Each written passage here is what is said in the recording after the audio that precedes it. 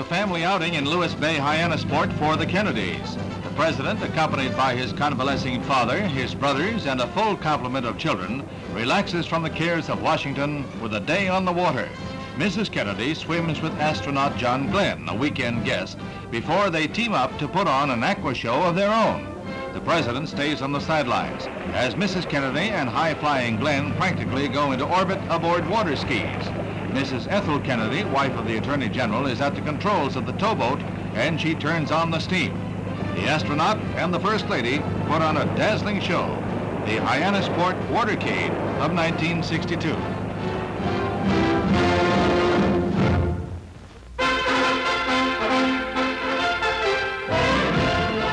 Gallery at the Arnold Golf Club near Philadelphia sees the P.G.A. Jinx work against Arnold Palmer, fresh from his British Open win.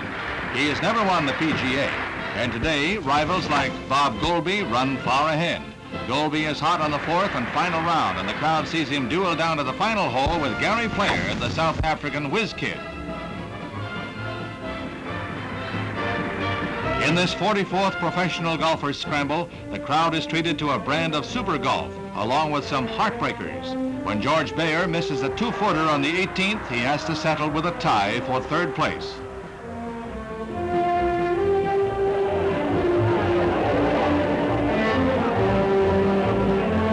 There's high drama on the 18th green as Player eases a 35-footer to within 2 feet of the cup. That gives him a short one for a par 4 and the match, unless Bob Goulby could have come up with a birdie from 25 feet out. He's close, but he stays 1 stroke behind. Then the $13,000 putt that makes Player the first non-resident to win this title. He appears overwhelmed as he lifts the ball from the cup. Gary Player, with his card of 278, takes the title by 1 stroke. A storybook finish.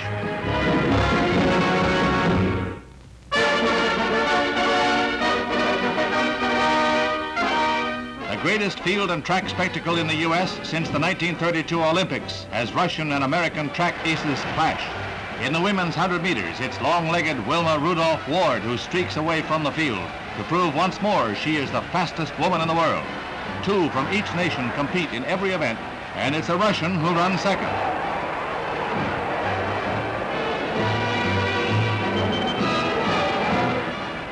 This is the 4th time the Soviets have met with the U.S., and in the men's 100-meter dash, Bob Hayes equals the meet record set in 1958. When Mr. Hayes gets going, the X-15 couldn't catch him.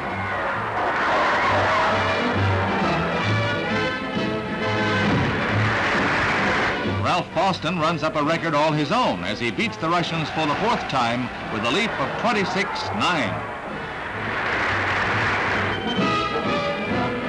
As the U.S. rolls up a handy point lead, Hal Connely contributes his bit as he sets a world mark in the hammer throw with 231 feet 10 inches. A mighty heave is that. The second day of the 2-day meet sees attendance go over 150,000, and the program of thrills begins with the women's hurdles.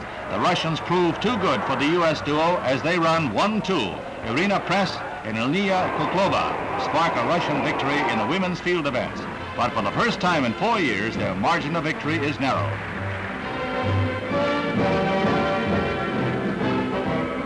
Feature event of the day is the 1,500-meter run, the metric mile, and all eyes are on little Jim Beatty, co-captain of the American team. He's leading in the last lap with victory closer at every step. When need be, the mighty mite has a reserve he seems to turn on at will.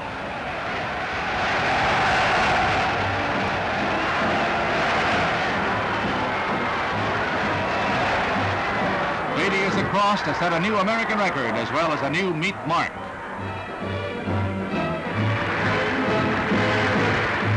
Climax of the meet comes in the high jump. With everyone else out, Russia's Valerie Brummel goes over 7-1, 7-3, and finally 7 feet 5 inches for a new world's record.